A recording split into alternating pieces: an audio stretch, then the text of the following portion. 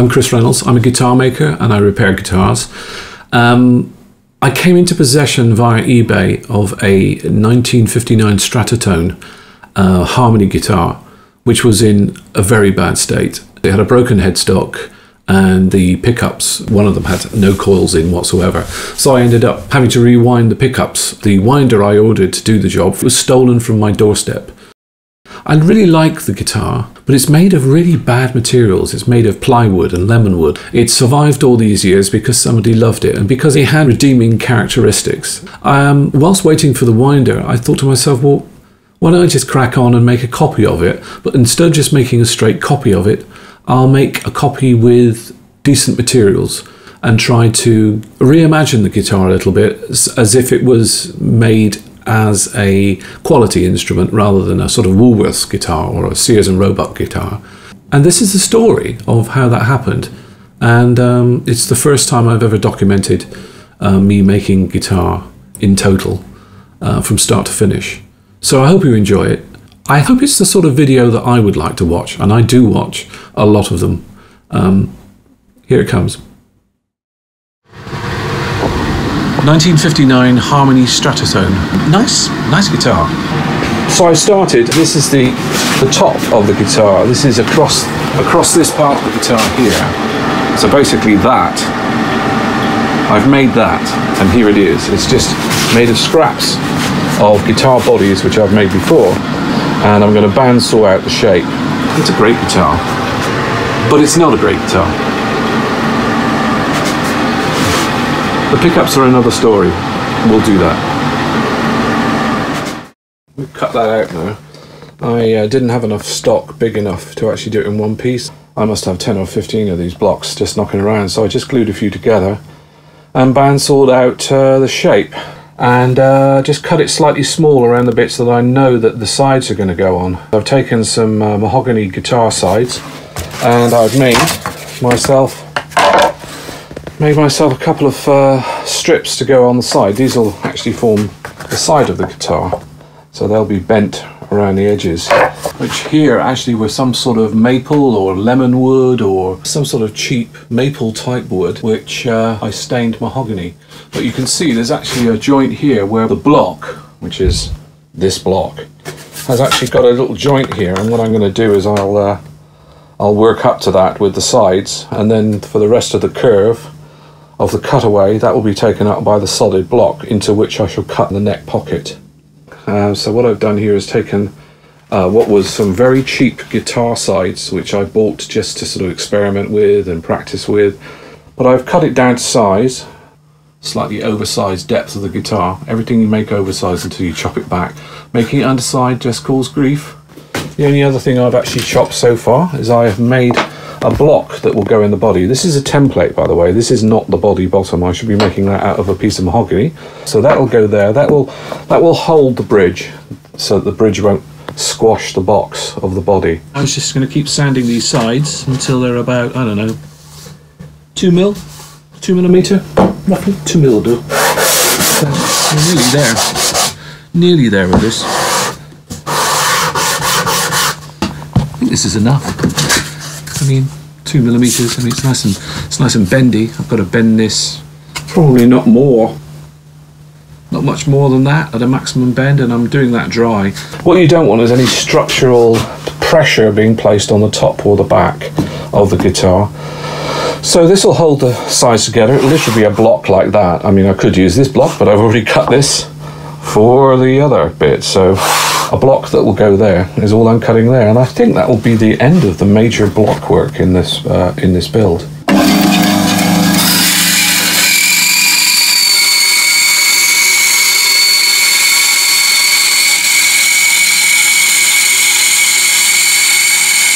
I've just taken this block of wood which I cut on the bandsaw, and I have clamped it to the top of the guitar. I actually clamped it to that side like that, and then I traced off the curve because I need this block at the bottom of the guitar. I don't know how thick it's going to be yet. As I say, I'm making this build up as I go along.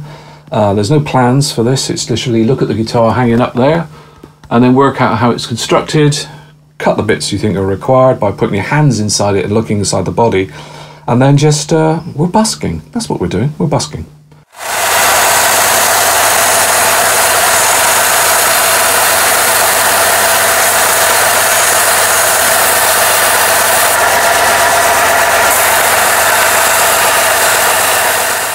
just round it off, just to get a nice little angle on it. Just put that back on the template. Just going to bring it in a bit because there's going to be sides on there. Probably just round off the ends, give it a nice shape. At the end of the day, what will happen is that these pieces will, the sides will bend up against it, like that. Mahogany wood shavings on the floor, or Moranti, whatever you want to call it.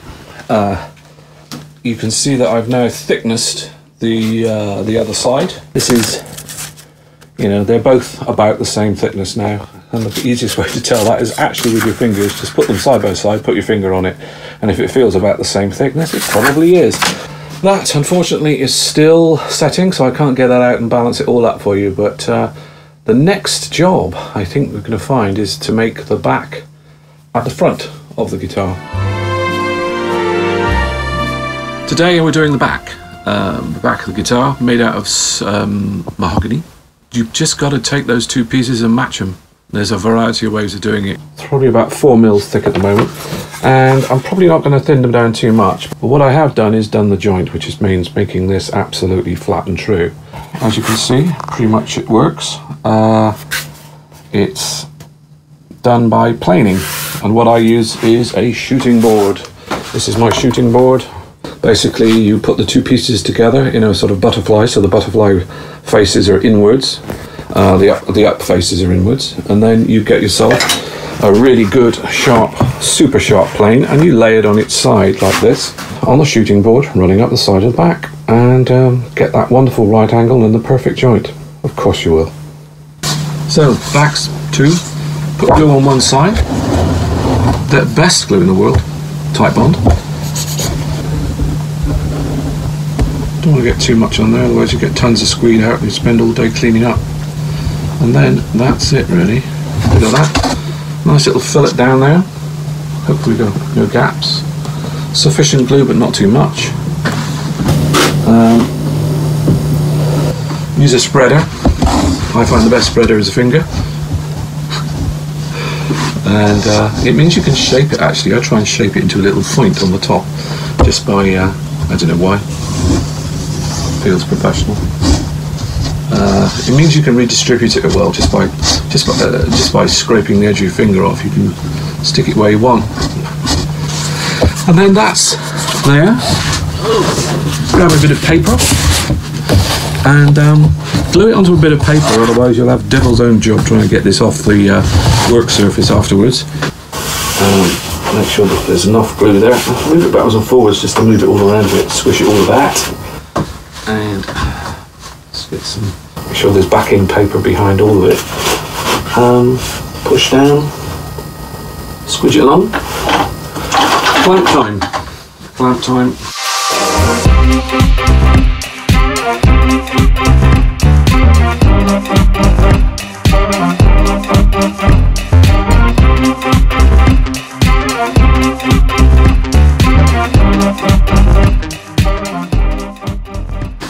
Now that is perfect because it's flat and heavy.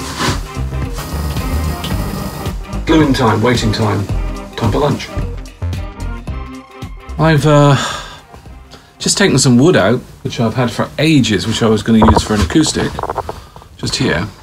And as you can probably see, it's got water damage on it by the looks of it. So what we're going to do is try and clean it up first, otherwise there's no point in going much further with it. Or I'll stain it. There's an idea. Oh, we'll do something with it. I'm sure we can salvage it. The thing is, the original guitar was actually made of plywood. So, you know, whatever we do here has got to be an improvement on that. At least it's symmetrical. So, you know, who knows. We'll give it a go at cleaning up. I'm just using a bit of a sandpaper block here just to begin with. And actually... no, that doesn't look very good. Let's try clamping it down. Scrapers, cabinet scrapers. I didn't know how to use one of these till I went to college. And when you've used one, these things, just hold them at an angle. Hold them at an angle, sharp side down. You know, they're so sharp. Basically, they're a plane, but just the blade. Let's see what we can do.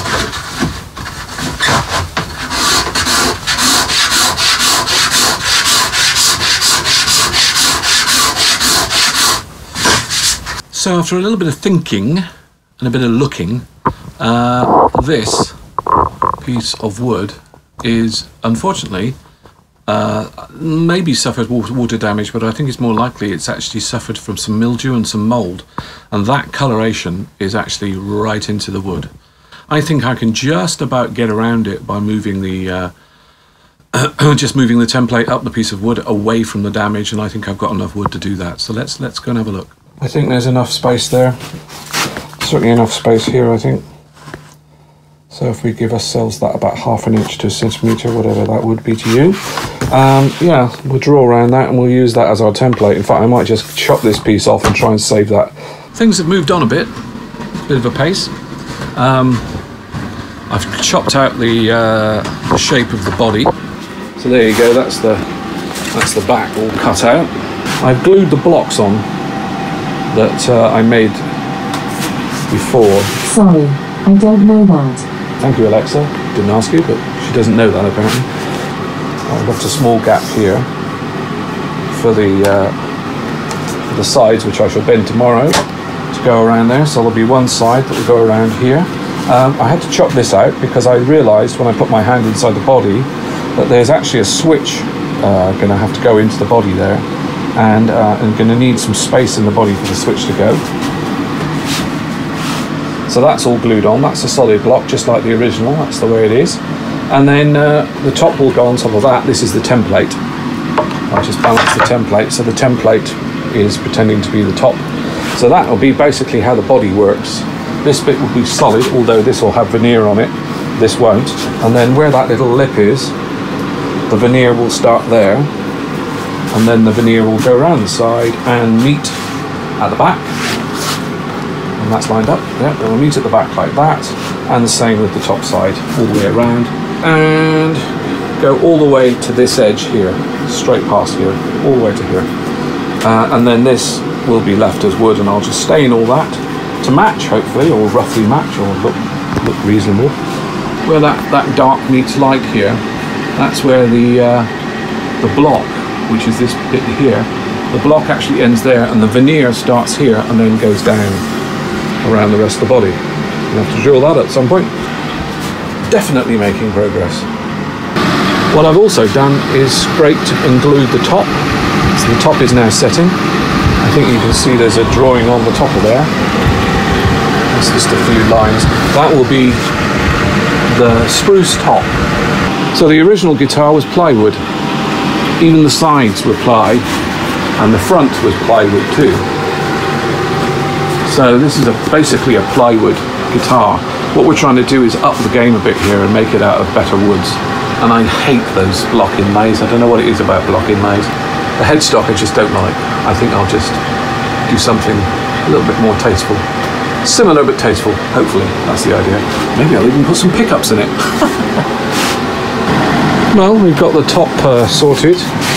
Although we've got some coloration down the middle, I don't think it's drastic. By the time it's stained, I think that'll probably disappear.